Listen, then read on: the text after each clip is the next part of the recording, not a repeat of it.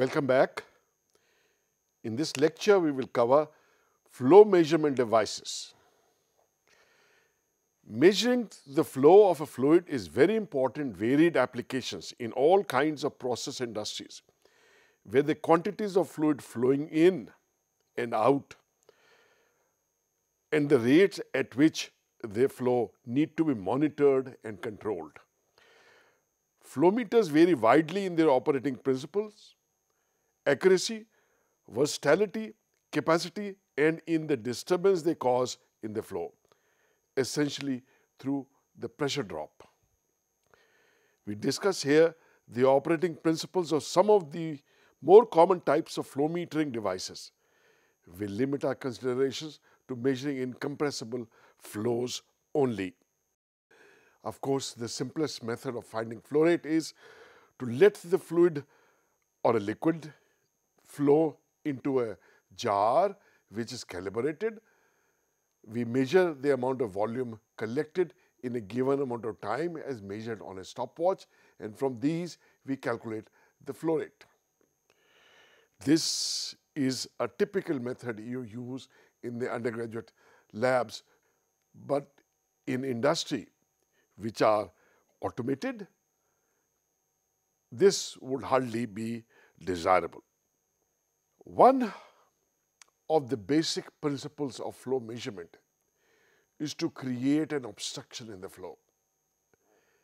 And as we create an obstruction in the flow, the velocity changes and the pressure changes accordingly.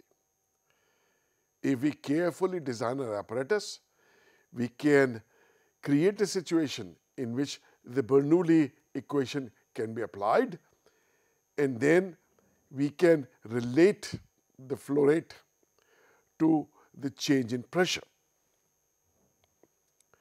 So we need continuity equation and Bernoulli equation to develop the relations for the flow measurement. Another type of flow meter is what is called a turbine type flow meter. In this, a rotary blade,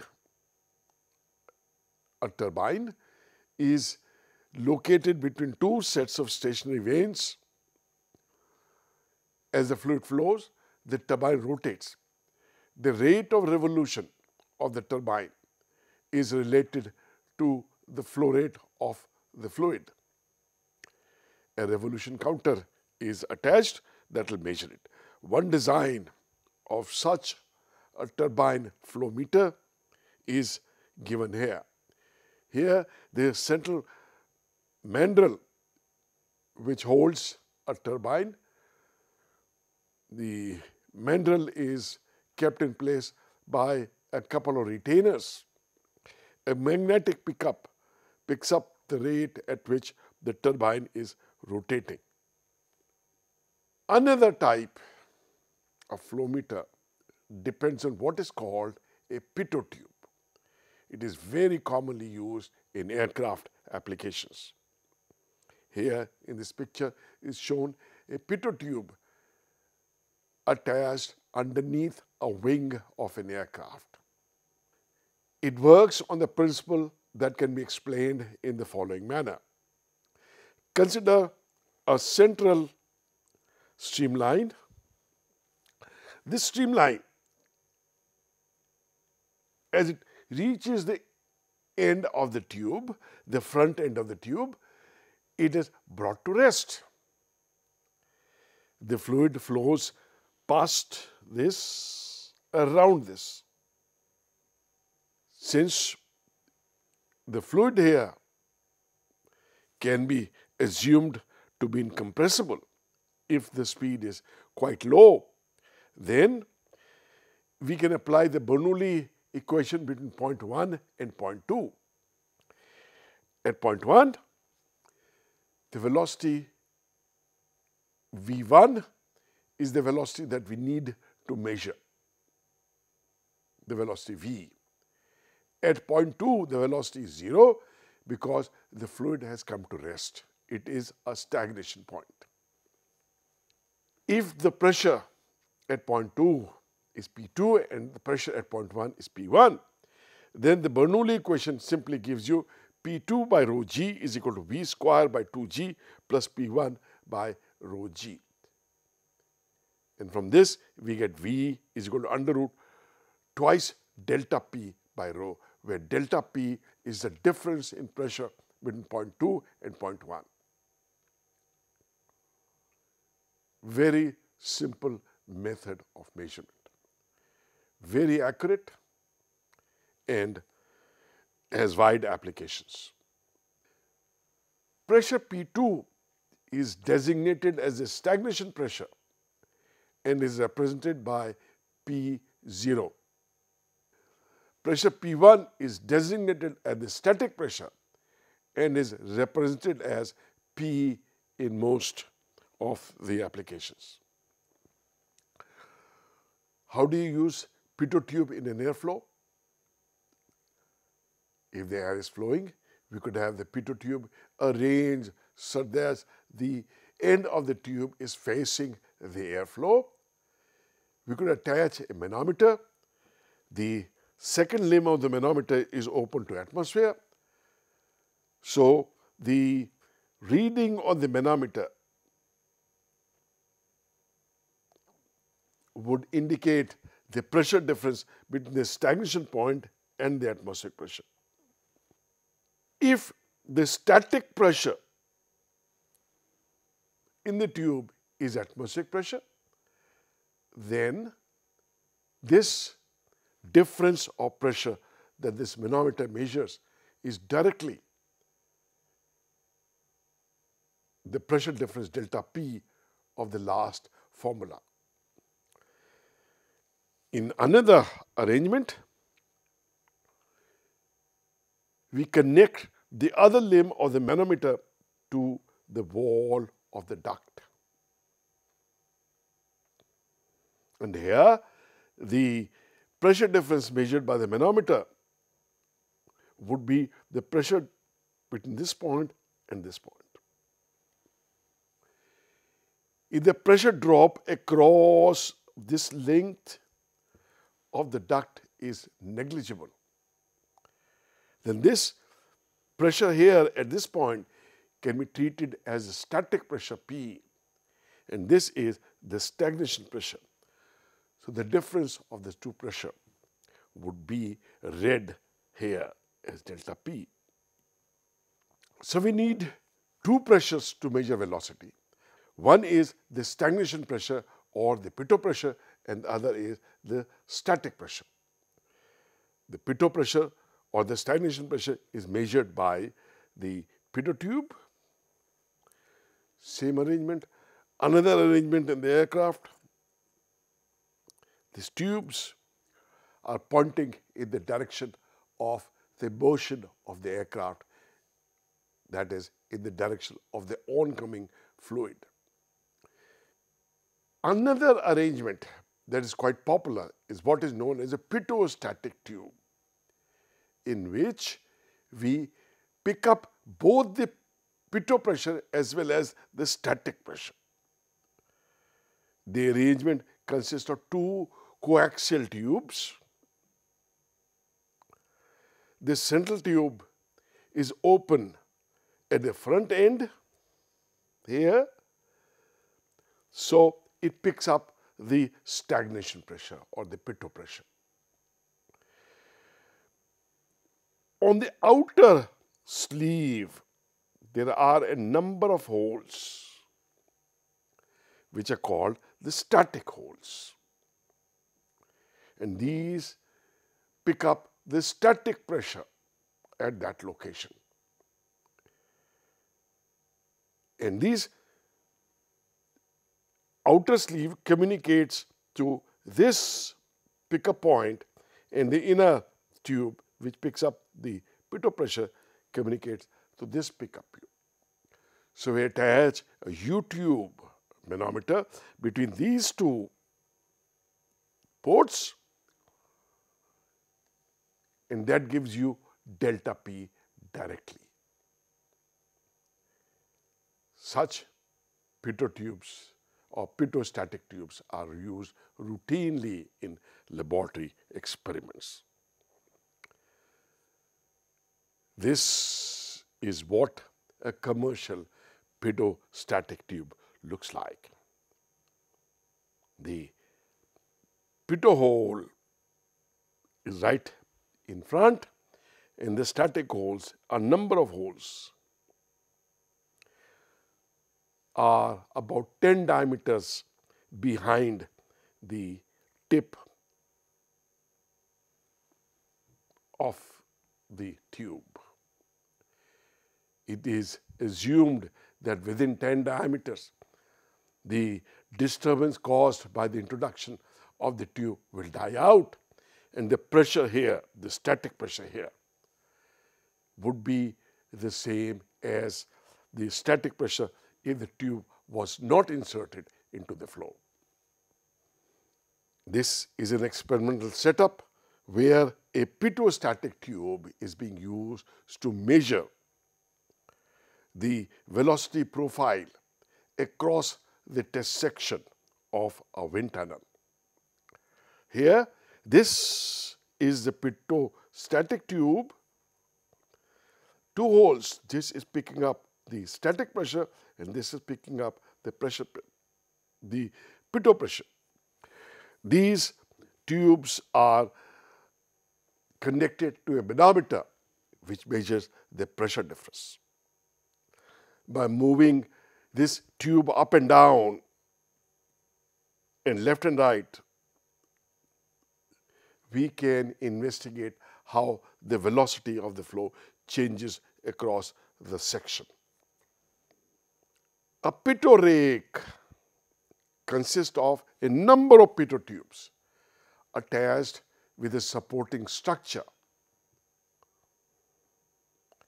Each of these pitot tube is connected to a tube, a flexible tube right here. And if there are 15 tubes here, there will be 15 tubes coming out here, each tube picking up the pitot pressure at the specific location.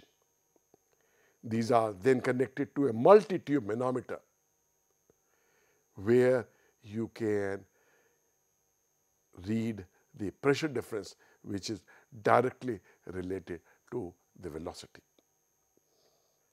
There are various arrangements for these tubes.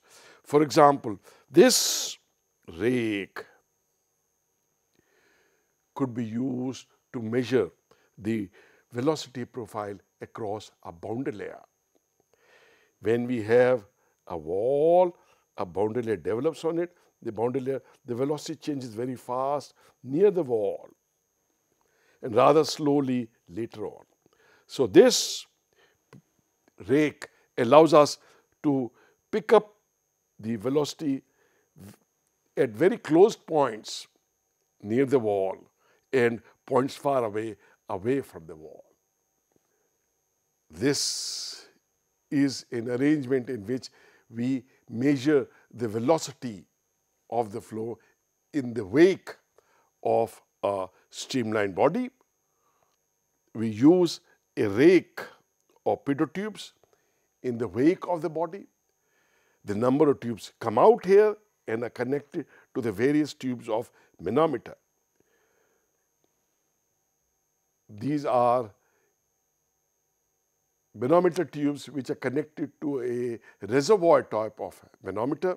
The first picture is about a turbulent wake and the second picture is about a laminar wake.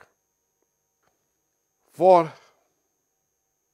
measuring the airspeed of an aircraft, we need a pitot pressure, but we also need a static pressure, a pressure in the atmosphere which is not disturbed by the presence of the aircraft. It is a difficult proposition and various methods are used to pick up the static pressure.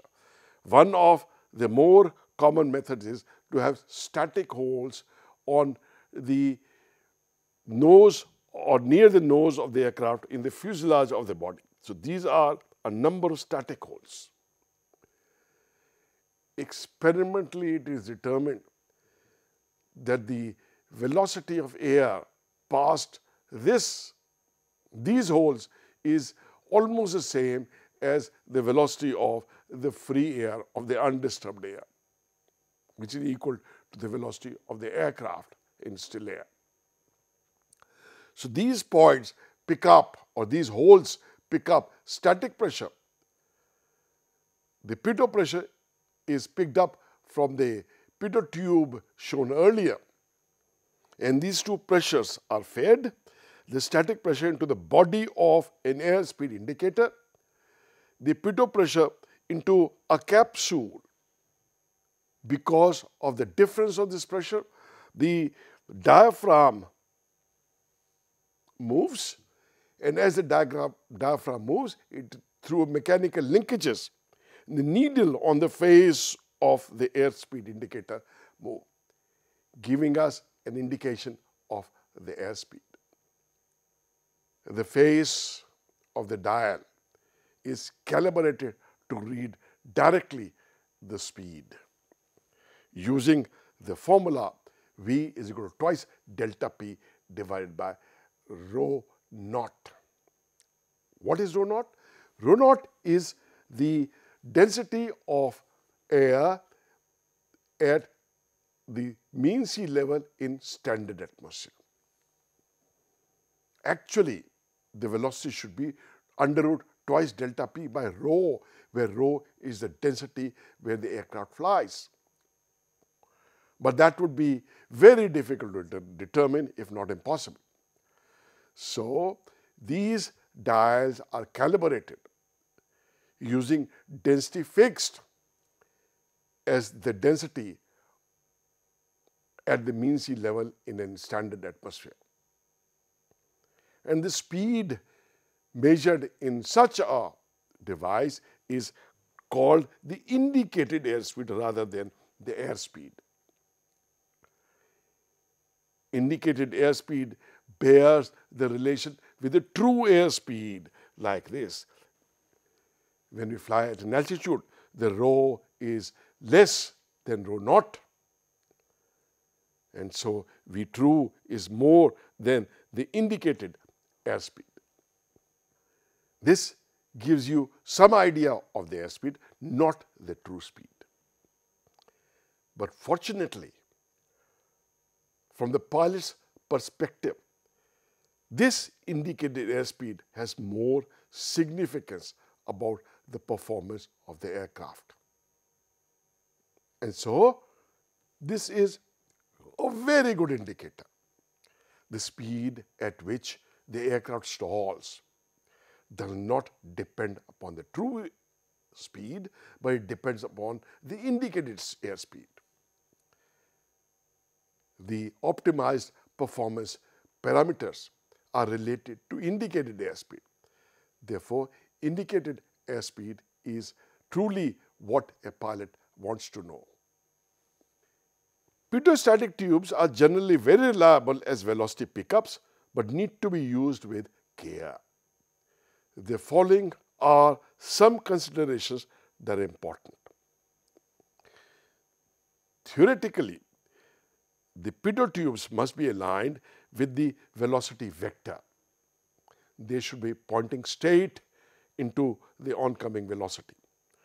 However, it is found that both the stagnation pressure as well as static pressure are not very sensitive to small deviations from the line of flow.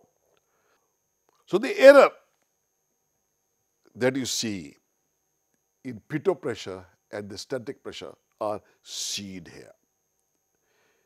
You would notice yaw and pitch angle are the angle that the tube makes with the flow direction laterally as well as up and down. It is called pitch when the angle is up and down, and yaw when the angle is left to right.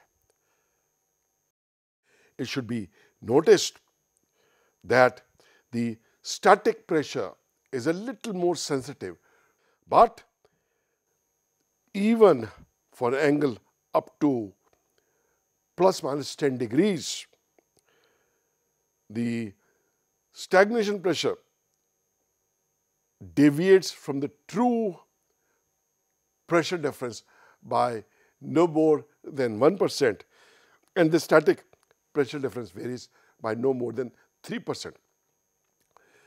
That are quite small for many applications.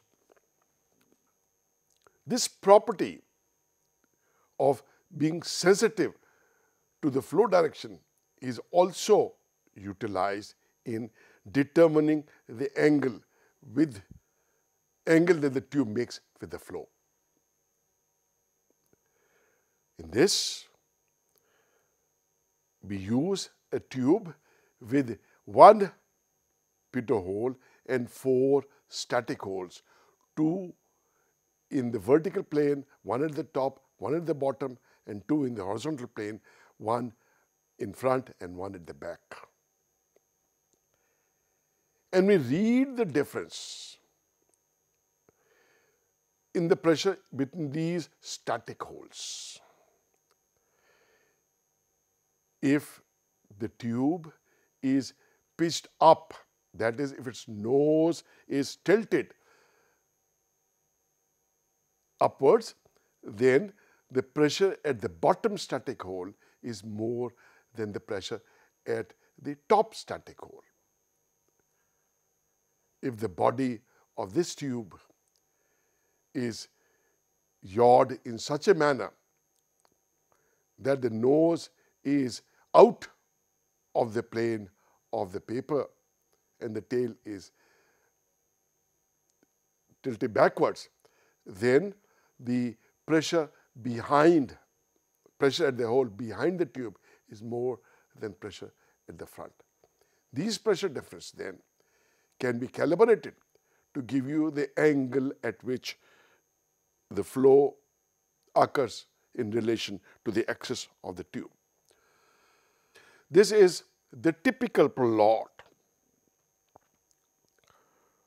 of the yaw angles and the pressure differences that we observe in the flow. Using this kind of graph, we can relate the angle that the tube makes with the flow. Another cause of error is because the static pressure reading is sensitive to the distance of the probe from a solid boundary. This happens because the probe and the boundary form a venturi passage, a narrowing passage through which the flow accelerates, lowering the static pressure. Thus, if the tube is very close to the wall, then the flow here,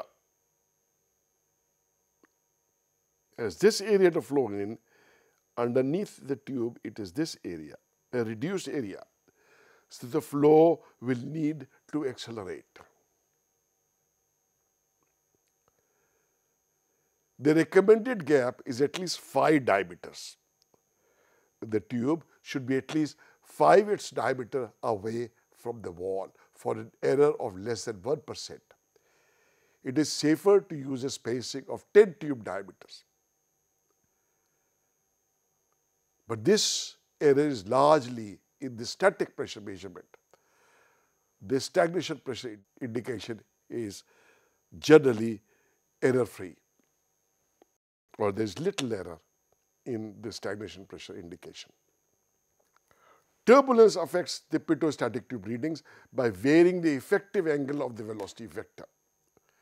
As the velocity components fluctuate, the net direction of the flow also fluctuates, and this could cause error in the reading. However, if the turbulence is isotropic, the readings are quite insensitive to the level of turbulence. And since the isotropic turbulence is the most common type of turbulence, this is not of much consequence. Another cause of error is the time constant of the pitot tube. As the pressure changes in the flow, the fluid through the tubes, the pitot-static tubes and the connected tubes, need to move. So also the measuring fluid, the gauge fluid that we use for indicating the pressure,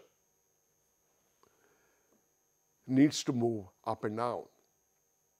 It will take time for the fluid to accelerate and then come to rest. This limits how fast we can take the readings. Or if we can take the dynamic readings at all. The time constant of a pitot tube is the time it takes to acquire a constant value. It depends on the inertia and the viscosity of the fluid in the pressure lines. It also depends upon the length and diameter of the probe, the length and diameter of the tubes connecting the probe to the manometer, and the displacement volume of the manometer. The time constant is quite negligible for probes down to about 3 millimeter diameters. It is between 15 to 30 seconds. It really is not negligible. So you'll have to wait for about 15 to 30 seconds before you take the reading. But if the tube diameter changes or reduces further, the time constant increases rapidly. For the thinnest successful tubes of diameter 1/32 of an inch, a little less than a millimeter, the time constant is as high as 15 minutes. So one has to be very careful. It is not uncommon to use tubes of side 1/16 of an inch, about 1.5 millimeters in diameter. And so we have to wait for considerable time to take readings from such tubes. Such tubes also need very high maintenance, as they tend to clog easily because of the dust in the moving fluid.